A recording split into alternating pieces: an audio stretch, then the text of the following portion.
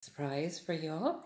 When he showed me the original photo, I was delighted to take it on because the original photo captured a moment in time of that connection between Catherine and Brendan, just walking along a country lane, the quiet contentment, holding hands, chatting about this and that.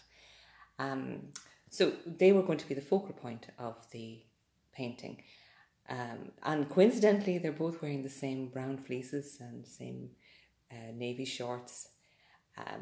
And they're both on the same step. And this was really important. It's also very symbolic, and I wanted to keep that in the painting. It was important to Brendan as well. But the colours of the brown in the original photo was very subdued. It was brown and green. I didn't want to paint it exactly that because this photo obviously had special memories and associations, and I wanted to infuse it with a bit of that nostalgia. So I decided to complement the brown colours with a very gentle autumn palette to bring up the golds and the oranges and the browns and enhance, but yet still bringing the focus back on the two of them. I also used some techniques. The old masters used to use a lot of techniques to show the viewers where the focal point was, what was the important part of the painting. And for me here, of course, is obviously the two of them. So what I did was here, if you notice, there's a warm, soft light here coming down, just radiating down this way here. And around Catherine as well, the path is deliberately painted brighter. So that gives you a focal point here and here.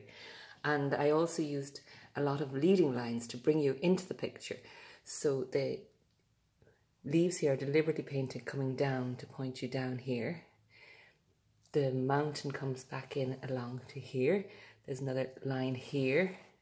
The line of the road all comes to the two of them in the centre. And here as well, coming up, and the shadow lines. So all of the leading lines in the painting bring you back around the painting and bring you right into the two of them. And that's very deliberately done. And I put in the puddle there behind them, which wasn't in the original photo. And also it was important to keep it a sense of Wicklow. The original photo was from Glenmalure, but I wanted to set it in Wicklow, but it didn't necessarily have to be a particular spot in Wicklow.